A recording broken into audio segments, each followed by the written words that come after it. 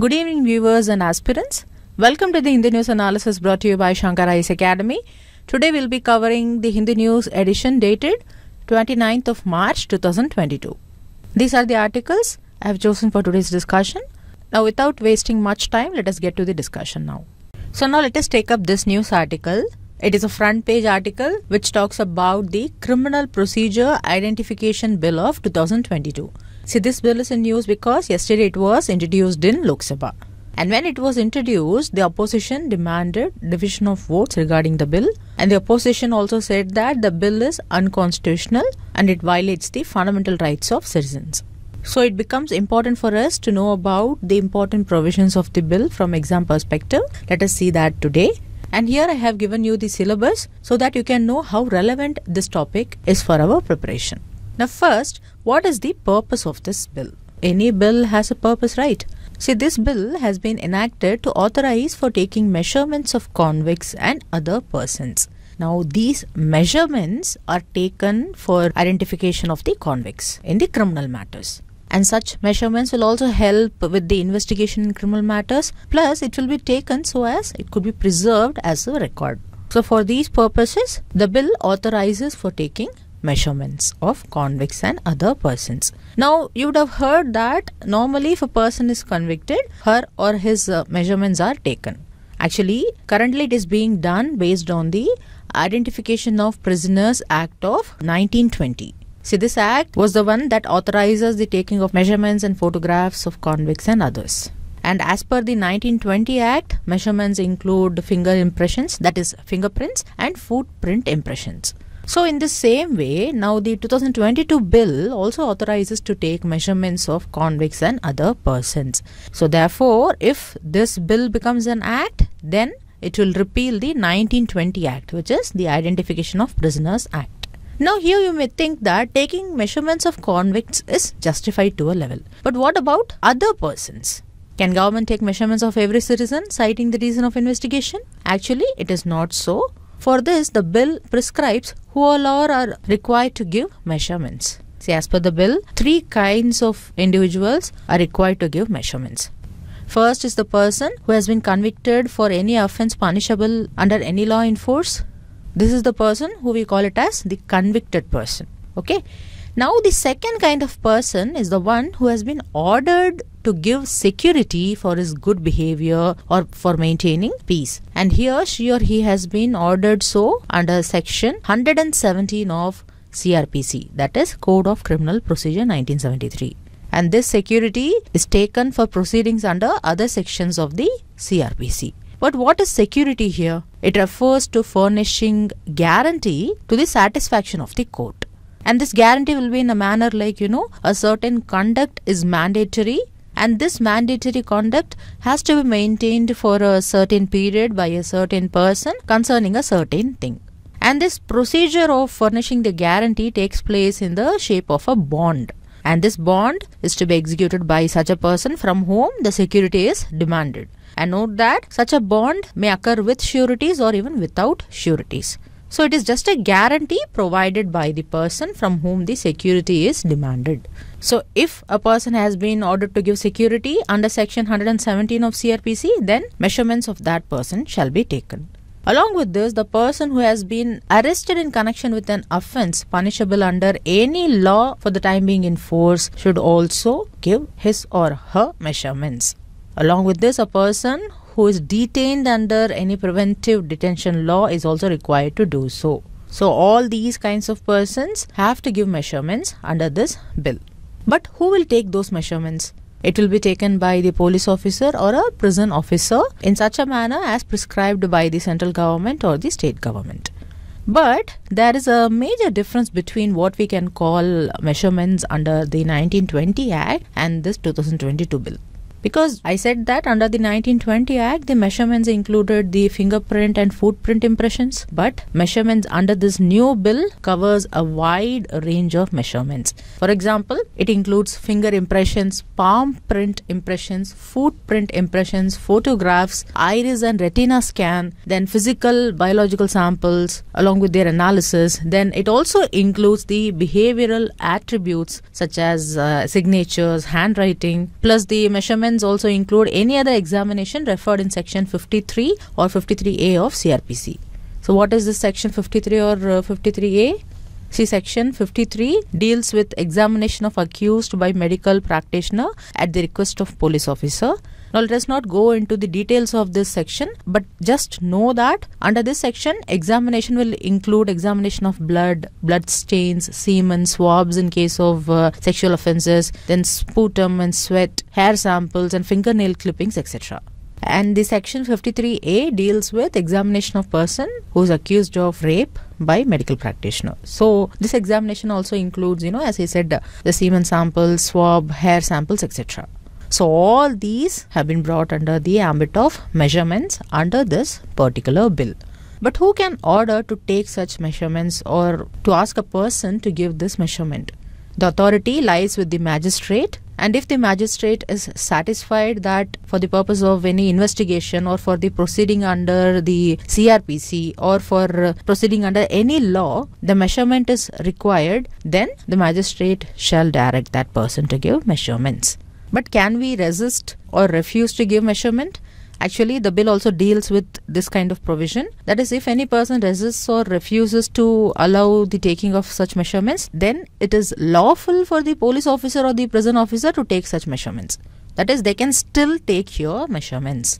And as per the bill, such a resistance or refusal will amount to penal actions under section 186 of Indian Penal Code. Actually, you would have heard about this section in many movies. You would have heard about the term obstruction of justice, right? And this section deals with that. Particularly, the section 186 deals with obstructing public servant in discharge of public functions. So, if there is such obstruction, then that person can be punished with imprisonment for a term up to 3 months. So, if you have been ordered by the magistrate to give your measurements and you refuse it, then it will be obstruction of justice under section 186 of Indian Penal Code. So far we saw about the purposes of the bill, then what measurements should be taken, who will take it, and who has the authority to order that. Now let us see what will happen once the measurements are taken. See, as per the bill, the measurements will be under the administration of the National Crime Records Bureau. It has the authority to collect, store, preserve the measurements. It will also share, disseminate, destruct and dispose the records of those measurements. Particularly, it will collect the record of measurements from state government or union territory administration or any other law enforcement agencies. It will also store, preserve and destroy the record of measurement at national level. Then it will also process the records with relevant crime and criminal records. Along with that, whenever necessary, it will share and disseminate the records with any law enforcement agency. But for how long such a measurement will be stored as a record? As per the bill, the record will be retained in a digital format or in an electronic form for a period of 75 years from the date of collection. Now here, after that, the records will be destroyed. But can the records be destroyed before the end of 75 years? Yes, actually, but it is under certain circumstances. Like, if any person who has not been previously convicted of an offence is released without trial or is discharged or is acquitted by the court after exhausting all legal remedies, then the record of measurements of such person may be destroyed. See why this provision is important? Because when we saw that whose measurements can be taken, we saw that a person who is arrested in connection of an offence will be asked to give his or her measurements. But if you are discharged without any charges, that is if you are acquitted, then there is no meaning in keeping your records. So at that time, the measurements have to be destroyed. So overall, what you have to remember is the Criminal Procedure Identification Bill provides for legal sanction for taking appropriate body measurements and behavioral attributes of persons who are required to give such measurements. The purpose behind it is to make the investigation of crime more efficient and expeditious. And it is expected that this will help in increasing the conviction rate. But I said in the beginning that opposition has called this bill as unconstitutional because it violates fundamental rights. Now today we are not going to cover this aspect. We will be covering this in the coming days along with the editorial discussions. So just today you have an idea about what this act is about and what are all the important provisions. So what is the purpose of the act? It is to authorize the collection of measurements from the convicts as well as from other persons. And here measurements will include fingerprint, footprint impressions, your retinal scan, your handwriting, signature, etc., etc. Then here other persons would include those persons who has been asked to give security under section 117 of CRPC, and it also includes those persons who have been arrested for any offence or those persons who have been detained under preventive detention provision. Then the measurements can be taken by a police officer or a prison officer as per the rules or regulations of central government or state government. Then we saw that the magistrate has the authority to order such taking of measurements. Then resisting or refusing to give measurements will amount to punishment under IPC. Then we saw that after the measurements are taken, it will be stored and preserved and disseminated whenever required by the NCRB, that is National Crime Records Bureau. Then it will be preserved or stored for a period of 75 years. But before that also it can be destroyed under the circumstances when, if a person who has not been previously convicted is released from a trial or when that person is acquitted without any charges. Then in such a scenario, the records will be destroyed. So these are few points that you have to remember about this bill. Now let us get to the next discussion. So now let us take up this news article. As you can see here, it mentions that a city in Kerala is contending to become the UNESCO City of Literature. See, this City of Literature tag is given by UNESCO under its Creative Cities Network. So taking this opportunity, let us understand and revise what is Creative Cities Network. Then we will see the news. Let us begin with the understanding of Creative Cities Network. So it is a UNESCO International Program for Cities. This is a network created by UNESCO in 2004, and its main objective is to promote the cooperation among the cities that have identified creativity as a strategic factor or a main factor for sustainable urban development. And along with this, these are all the other objectives of Creative Cities Network. Just go through it. So in this way, the Creative Cities Network acts as a ground of action and innovation, especially for the implementation of 2030 Agenda for Sustainable Development. So which is the goal that is related to cities? It is goal number 11, Sustainable Cities and Communities. It aims to make cities and human settlements more inclusive, safe, resilient and sustainable. And under this, target 11.4 is to strengthen efforts to protect and safeguard the world's cultural and natural heritage. But we cannot confine the Creative Cities Network objective into just this one goal and target of SDG. Rather, it also comes under many other goals. For example, the cities of literature, they aim to ensure freedom of expression and literacy for all. So it is in line with the SDG 4 that deals with quality education. Like that, we can link all of the categories with certain goals and targets. Now here note that as per UNESCO, 246 cities around the world are part of this network, and all these cities work together towards a common objective at the local level and international level. Now at the local level, the objective is to place or to have the creativity and cultural industries at the heart of development plans, that is the urban development plans. And at the international level, these cities will cooperate actively for the same purpose. So by joining this network, the cities commit to sharing their best practices, and they also commit to develop partnerships which will involve the public and private sectors as well as the participation of civil society. Now we know that creativity is present in all the fields. But this Creative Cities Network majorly covers 7 creative fields. They are the fields of crafts and folk art, media arts, film, design, gastronomy, literature and music. So these are the 7 creative fields under Creative Cities Network. Remember this. Here you should also note that every year there is also a World Cities Day. It is celebrated on 31st of October. And the general theme of this World Cities Day is Better City, Better Life. So now coming to India, which are all the cities under this network from India? So we have 6 cities under it as of now, under various categories. For example, we have the city of Varanasi under the music category, and Jaipur under the category of crafts and folk arts. They received this recognition in 2015. Then Chennai became the creative city of music in 2017. And if you remember, in 2019, Hyderabad became part of Creative Cities Network in the gastronomy category. And then in the same year, Mumbai was designated as a creative city in the film category. And very recently, last year in 2021, Srinagar was recognized as the creative city of crafts and folk art. So these are the 6 cities: Chennai, Varanasi, Jaipur, Hyderabad, Mumbai and Srinagar. And remember, under the crafts and folk arts category, we have 2 cities. One is Jaipur and the other is Srinagar. And under the category of music also, we have 2 cities. They are Varanasi and Chennai. So from this, you would have understood that there are 3 remaining categories under which no other city from India has been designated so far. These are the categories of literature, designs and then the media arts category.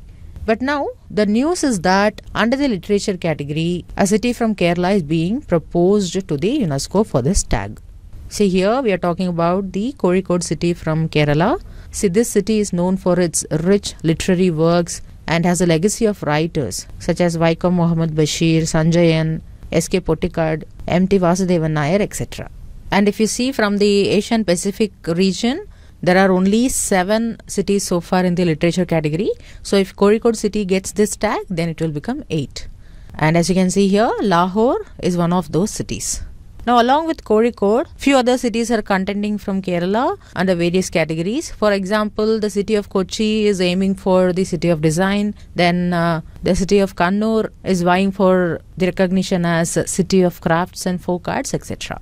So we'll see the specialty of each of these cities once they get the recognition from UNESCO. Today we are ending this discussion with this. Remember that the Creative Cities Network belongs to UNESCO. The main aim of this network is to promote cooperation among cities that has creativity as a strategic factor for sustainable urban development. And so far 246 cities around the globe are part of this network. And there are 7 fields under this: crafts and folk arts, media arts, film, design, gastronomy, literature and then music. And from India, 6 cities have got recognition so far. 2 in the music category, they are Varanasi and Chennai. Then 2 in the crafts and folk arts category, they are Jaipur and Srinagar. And then 1 in the gastronomy category, it is the city of Hyderabad. And then 1 in the category of film, it is the city of Mumbai. So these are the facts you have to remember from this discussion. Let us get to the next one. So now let us take up this editorial article for discussion. What is it about? It is about the regional organization BIMSTEC. See, BIMSTEC is in news because the 5th BIMSTEC summit will happen tomorrow, that is on 30th March, and Indian Prime Minister will be attending this summit. It is going to be a virtual mode summit and it is hosted by Sri Lanka because it is the current BIMSTEC chair. Now, according to the author, this upcoming summit is an opportunity for BIMSTEC leaders to go beyond generalized statements and to take concrete steps to address critical challenges that is confronting the Bay of Bengal region. So that is why in this regard, author has discussed about the significance of BIMSTEC, especially about the Bay of Bengal and the challenges faced by the region. And the author has also suggested certain solutions to address the issues. We'll see all these today. And before that, this is the syllabus that is relevant to the discussion. And take note that this discussion will be important from prelims as well as mains perspective, because we'll be seeing certain facts about BIMSTEC and Bay of Bengal also. Let us start the discussion now. See, first, BIMSTEC stands for the Bay of Bengal Initiative for Multi-Sectoral Technical and Economic Cooperation. It is a long name, I know. Now, this BIMSTEC is a regional organization. It came into being in the year 1997 through the Bangkok Declaration. Now, this organization comprises of 7 member states, and these member states are the states lying in the littoral areas and adjacent areas of Bay of Bengal. And 5 of these states are from South Asia and 2 from Southeast Asia. The 5 South Asian members are Bangladesh, Bhutan, India, Nepal and Sri Lanka. And the 2 Southeast Asian members are Myanmar and Thailand. So in this way, it could also be called as a sub-regional organization. Now here you should remember that initially BIMSTEC was envisaged as an economic bloc with 4 member states only. So at that time it had the acronym BISTEC. And here BIST stood for Bangladesh, India, Sri Lanka and Thailand, and EC represented economic cooperation. But later only Myanmar, Nepal and Bhutan joined the grouping, and this led to the change in the name of the grouping to the Bay of Bengal Initiative for Multi-Sectoral Technical and Economic Cooperation. So remember, before B stood for Bangladesh, but now B stands for Bay of Bengal. Don't get confused. So now what makes BIMSTEC special? See, this regional group, that is BIMSTEC, constitutes a bridge between South Asia and Southeast Asia, as we just saw. And it also has established a platform for intra-regional cooperation between SAARC members and ASEAN members. Along with that, the BIMSTEC region is home to around 1.5 billion people. So they constitute around 22% of the global population. And together they have a combined gross domestic product of 2.7 trillion economy. Particularly note that in the last 5 years, BIMSTEC member states have been able to sustain an average 6.5% economic growth trajectory despite global financial meltdown. So from this you should understand that the basic objective of building this alliance was to harness the shared and accelerated growth through mutual cooperation in different areas of common interests. So in this regard, BIMSTEC is a sector-driven cooperative organization, and each country in the BIMSTEC lead different sectors. For example, as you can see here, India leads the security sector. And this has the subsector of counter-terrorism and transnational crime, disaster management and energy. So this was the basics that you need to know about BIMSTEC. Now let us come to the importance of Bay of Bengal and the challenges faced by it. And through that we'll see the relevance of BIMSTEC. See, basically Bay of Bengal is home to large network of beautiful estuaries, mangrove forests, coral reefs, seagrass meadows, and it also holds mass nesting sites of sea turtles. So from the biodiversity perspective, Bay of Bengal holds significance. Plus, the bay is an important source of natural resources for the coastal population of approximately 185 million people. That is 18.5 crore people. And among them, the fishermen population alone is around 3.7 million, and they contribute to an annual fish catch of around 6 million tons. Now, the 6 million tons is about 7% of world's catch, and it is valued at $4 billion US. Plus around 4 lakh fishing boats operate in the Bay of Bengal. So economically also, Bay of Bengal is quite important. So from the side of marine ecology and fisheries sector, Bay of Bengal holds significance. But there are certain challenges faced by the Bay of Bengal. And the most pressing of them is the emergence of dead zone in the Bay of Bengal. So what is a dead zone? It is a common term for hypoxia. Hypoxia means reduced level of oxygen, and this hypoxia occurs in the water. Now in a region where there is reduced level of oxygen in the water, here most marine life either dies, or if that marine life is mobile, then they leave the area. Now since the marine life dies in such a region, it is called as dead zone. So dead zone has zero oxygen where no fish survives. Now here you should note that such hypoxic zones or dead zones can occur naturally. But scientists are also concerned about the areas that are created or enhanced by human activity. It is because there are many physical factors, chemical and biological factors that combine to create dead zones. And among them, nutrient pollution is the primary cause of dead zones created by humans.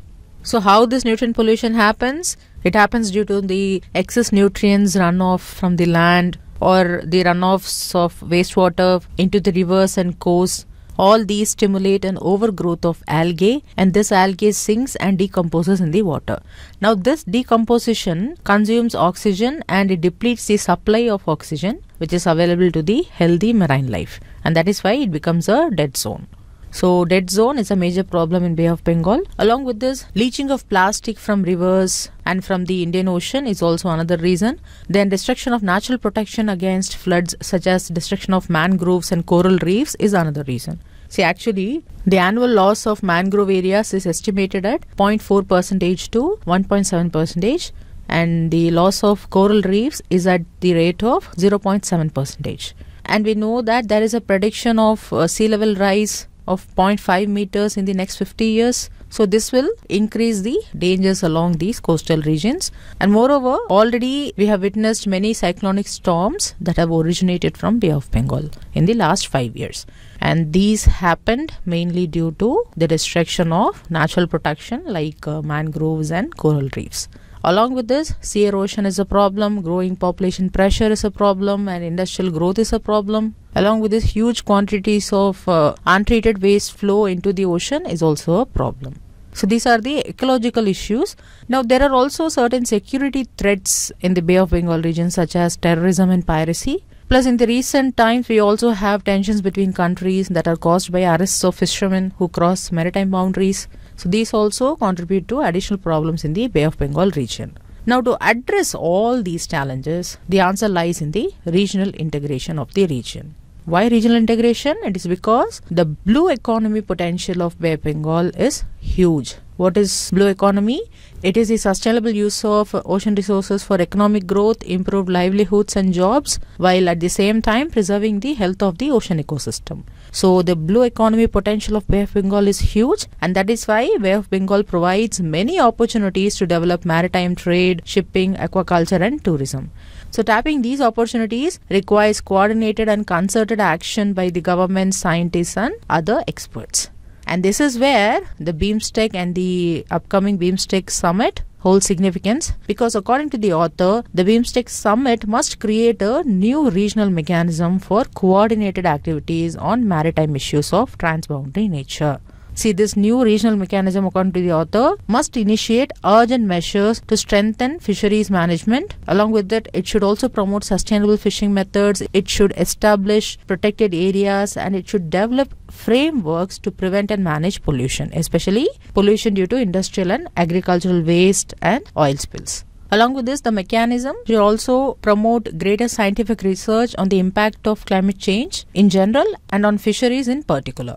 Now, author is saying this because at present there is limited cooperation between the countries of the region in the maritime research.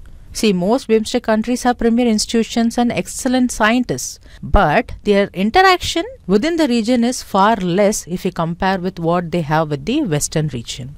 And if there will be more interaction, then there will be improved use of modern technology, and there will be improved fishing practices that could be shared among these countries, and they could work together in restoring the health of the Bay of Bengal. So basically, regional integration is the answer for all the issues according to the author. But what can be done by the BIMSTEC countries for regional integration? What they have to do? See, primarily the countries must prioritize certain areas for achieving regional integration. Let us see what constitute those certain areas. First, marine environmental protection must become a priority area for cooperation. Along with this, enforcement mechanism must be strengthened and information should be shared on best practices. Then most importantly, decision making must be based on science and reliable data, and there is also need for homegrown solutions based on the capabilities of local institutions, and they should give birth to mutual learning through regional success stories. So in this way, BIMSTEC must promote sustainable fishing. Now, if we talk about the upcoming BIMSTEC summit, according to the author, it must mandate officials to come up with measures to curtail unsustainable as well as IUU fishing. What is IUU fishing? It stands for illegal, unreported and unregulated fishing. So, unsustainable fishing along with IUU fishing must be curtailed, and for this, the BIMSTEC countries could set up an international vessel tracking system, and they could make it mandatory for vessels to be equipped with automatic identification system trackers. Then the summit should also establish a regional fishing vessel registry system, and it should publish vessel license lists to help identify legal vessels. Then proper information sharing is necessary, and for that the summit must enable regular meeting of officials supported by scientists and experts so that they can tackle illegal and unsustainable fishing. So by taking all these measures, we can aim to prevent the environmental degradation of Bay of Bengal. So the conclusion is BIMSTEC must arise, awake and act before it is too late. So that is all. In this discussion we saw about BIMSTEC, why is it important? Then we saw about Bay of Bengal, its significance, then the issues in the Bay of Bengal, and finally we saw that those issues could be resolved with the use of regional integration of the BIMSTEC countries, and we also saw what should be done to achieve regional integration. With these points in mind, now let us get to the next discussion.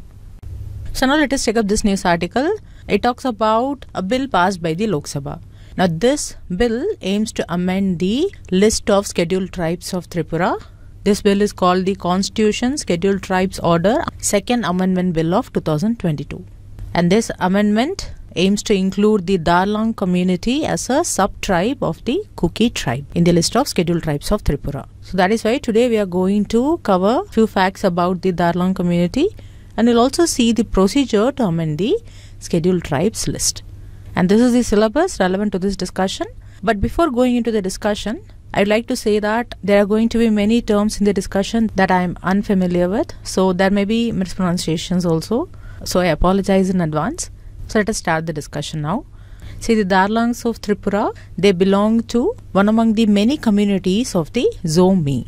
See here, Zomi is the name of the major tribe that is found in various parts of South and Southeast Asia. They are a tribe of larger ethnic group which the Britishers called with many names. They called them as Chin in Myanmar, they called them as Kuki in Manipur, and they were called as Lushai in Mizoram. And this is the reason why this ethnic group is also known as Kuki-Chin group. And note that in Burma, that is in the present-day Myanmar, Zomis are found to have been geographically located in Tonzang district, the Tedim district, the Somrat tracts, the Kamti district and the Kail Kabau valley. And particularly in India, the tribe is concentrated in the northeast of Mizoram, the Naga Hills and the North Kachar Hills and the Karbi Anglong districts of Assam. Now note that the close ethnicity of this tribal group is proved by the peculiarity that though there are variations in dialects of the language they speak, but still the Zomi can converse with one another in their respective dialects with 70% comprehension or understanding. And this is unlike any other tribe. And also the Zo people have a common primordial name. They have common history, common cultural affinities, belief systems, economic life, and they also have a common dream of restoring their glorious past. So as a result, their relationship is bound not just by geographical boundaries but also by racial unity. So in this manner, the Darlongs are one of the communities in the Zomi major tribe. And note that Darlong is another tribe that is known as Kukis. See, some sources say that Kuki is a word that is used by outside people to refer groups of tribes like Darlong and Lushai. So it seems like Kuki is a general term. So this is the reason why now the government is aiming to include Darlong tribe as a sub-tribe under the Kuki community. Now coming to the Darlong tribe particularly, it has two sub-tribes. They are Amroy and Fatlei. The Amroy tribe is concentrated in Unakuti and North district of Tripura, and the Fatlei tribe is concentrated in the village called Kalaigiri. It is located in the Unakuti district in the present state of Tripura. But note that except for the state of Tripura in India, the existence of Darlongs in some other location is a mystery. Now coming to their economic activities, note that they majorly indulge in jhum cultivation, that is the slash and burn cultivation, and they also undertake hunting and fishing for their livelihood. So these are few facts that you need to know about Darlong community. Now let us come to the procedure to amend the scheduled tribes list. See, basically, as you know, to realize the objectives of equality and justice as laid down in the preamble, the Constitution made special provisions for the scheduled castes, scheduled tribes, backward classes and the Anglo-Indians. And these provisions are contained in Part 16 of the Constitution under Articles 332, 342A. And these articles are related to reservation in legislatures, special representation in legislatures, educational grants, etc. And particularly, if we talk about scheduled tribes, here the Constitution does not specify the castes or the tribes which are to be called as scheduled castes or scheduled tribes. Rather, it leaves it to the President the power to specify any caste or tribe in each state and union territory to be treated as scheduled caste and scheduled tribe. Therefore, the list of scheduled tribes or scheduled castes vary from state to state and the union territory to union territory. And in case of the states, the President issues the notification of the list of scheduled tribes after consulting the governor of the state. But note that any inclusion or exclusion of any caste or tribe from the presidential notification can be done only by the Parliament, and it could not be done by a subsequent presidential notification. So several orders have been issued specifying the scheduled tribes and scheduled castes in different states and union territories, and they have been also amended by the Parliament after that. So what are all the constitutional provisions regarding these procedures? Here you have to remember Article 342. Because this article is the one that empowers the President to specify the scheduled tribes in various states and union territories. Now, the order that is made by the President specifying the scheduled tribes is called as the Constitution Scheduled Tribes Order, and initially it was notified in the year 1950. So, currently the bill, the 2022 bill, aims to amend this Constitution Scheduled Tribes Order of 1950 only. And this order is as per Clause 1 of Article 342. So, remember these facts regarding the amending of list of scheduled tribes in a state. Now let us get to the next discussion. So our last discussion for the day is going to be based on this news article. It mentions that India is about to sign a comprehensive economic partnership agreement with United Arab Emirates, that is UAE. And with the signing of this agreement, the Gem and Jewelry Export Promotion Council has said that India's gem and jewelry sector would achieve annual exports of more than $10 billion to the UAE. So it is said that India's gem and jewelry export would increase further. So in this background, let us quickly go through what is Comprehensive Economic Partnership Agreement, and then we'll also see about India's gem and jewelry sector. See, first, what is Comprehensive Economic Partnership Agreement, or CEPA? It is the free trade agreement between two countries. See, it is a type of trade agreement that covers services and investment and even other areas of economic partnership. It may even covers areas such as trade, facilitation and customs cooperation, competition and intellectual property rights. Now, the CEPA also looks into the regulatory side of trade, and it includes an agreement that covers all these problems. So, on those lines, India is going to sign a CEPA with UAE. And now, let us see about India's gem and jewelry sector from the export perspective today. See, as you know, Indians always have a fondness for precious stones and jewelry, and thereby they are the major collectors of these precious stones and jewelry. So traditionally, trade secrets of the jewelry business have been handed down over generations, which has ensured the continuity of the traditional craft of making jewelry. As a result, today India is the world's largest diamond cutting and polishing center. Actually, according to the available data, in the financial year 2021-22, until October, India actually exported gems and jewelry worth $23.65 billion US. This is comparatively more if you see the previous year records, because previous year we exported gems and jewelry worth $11.4 billion US. Apart from this, also note that India ranks first among the top exporters in cut and polished diamonds, and India is second in position in gold jewelry, silver jewelry and lab-grown diamonds.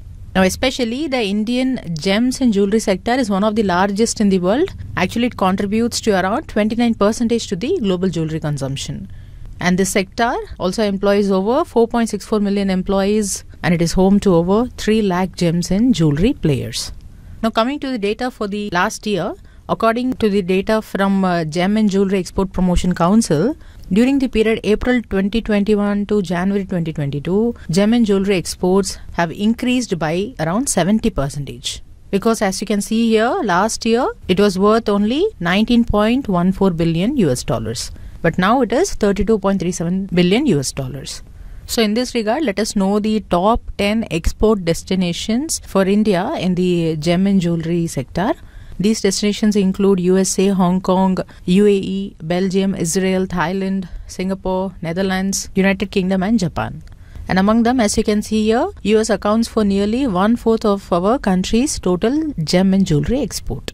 So in this way, this sector, that is gem and jewelry sector, contributes 7% to the GDP of our country.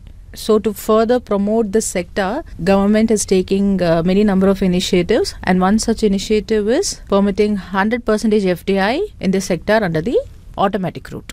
So these are the few facts that is relevant from prelims perspective regarding the gem and jewelry sector of India, especially from the exports angle. So with these facts in mind, now let us get to the next discussion, which is the practice questions discussion session. So now, before taking up the questions, I have 2 news articles which I am not going to discuss in detail. This news article is from the text and context page. As you know, text and context almost explains major facts relevant to a topic. Now this particular one talks about coral bleaching, and this is in reference to Australia's Great Barrier Reef. So what you have to do is read this article and take note of important points and go and revise about Great Barrier Reef also. So it is difficult for us to cover all the important news articles in a day. So I'm just going to tell you what you should note from this article. First, you have to note what are coral reefs, then what do we mean by bleaching, how it occurs or what are all the causes. And if possible, also note down the points in the context of how to prevent coral bleaching. And then note the facts relevant to Great Barrier Reef, such as where it is located, how significant it is for Australia, etc., etc. Now on these same lines, you have this second extent context article. It talks about microplastics. If you remember, just 4 to 5 days before, we talked about a brand audit report of 2021 in which we saw about the plastic pollution, especially the plastic wastes. And on that day, we discussed about multi-layered plastics, low density polyethylene, that is LDPE, and then HDPE, high density polyethylene. But this particular article talks about microplastics in human blood. So from this article, what you have to note is the definition of microplastic and what are all the microplastics that are found in blood. Especially it talks about the PET, that is polyethylene terephthalate. And then finally note down what are all the possible health impacts because of plastics in human blood. Now since both these articles are quite elaborative, I did not cover it today, and if time permits, in my next class, I might cover one of these articles. So now let us take up the first question in the practice question discussion session. Now this first question asks, which of the following are the creative fields covered by the UNESCO Creative Cities Network? First one, crafts and folk arts, then film, gastronomy, literature, and then peace. We know that UNESCO Creative Cities Network covers 7 fields, but peace is not one among them. The remaining 3 are media arts, design, and then music. So 5 should not be an answer, and 1, 2, 3, and 4 are correct. So the correct answer to this question is option D, 1, 2, 3, and 4 only. Now let us take up this next question. It is a 2-statement question. First statement is, the Constitution has not specified the classes of citizens who are to be called the socially and educationally backward classes. That is, the statement says, Constitution does not define who are socially and educationally backward classes. This statement is correct because Constitution does not specify who are to be called as SCBCs. Now let us take up the second statement. Unlike in the case of scheduled castes, scheduled tribes and other backward classes, the Constitution has defined the persons who belong to the Anglo-Indian community. See, just now we saw that SCBCs are not defined and they include the scheduled castes, scheduled tribes and other backward classes. So, SCBCs are not defined, but Anglo-Indians have been defined under the Constitution. According to Article 366, Anglo-Indian means a person whose father or any of whose other male progenitors in the male line is of European descent or was of European descent. So, statement 2 is also correct. And here the question asks us to choose the correct statement. So correct answer is option C, both 1 and 2. So with these 2 practice questions, let us take up this mains question for today. Interested aspirants can write answer to this question and post the answer in the comment section.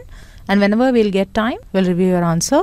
So with this, we have come to the end of today's Hindi News Analysis sessions. If you like this video, don't forget to like, comment and share. And also subscribe to Shankar IAS Academy YouTube channel for receiving regular updates. Thank you.